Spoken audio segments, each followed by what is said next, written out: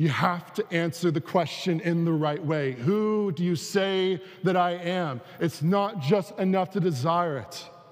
As much as we desire it and to enter into it, we come in what accuses us, what separates us, what is on the threshold between us of where we are and where we desire to be is not permission to enter. Rather, our sins rightly separate us. Satan repeatedly accuses us. Death should have its claim upon us. Hell should forever swallow us up. And the armed guards of Satan, sin, death, and hell turn to him and say, hey, do you know this guy? And not because of what we've done, but because of what he has done in our place for our sins, and because of our confession that comes with identification, Jesus says, he's with me.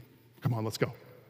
Satan is trampled, sin is forgiven, death is conquered. I'm with him.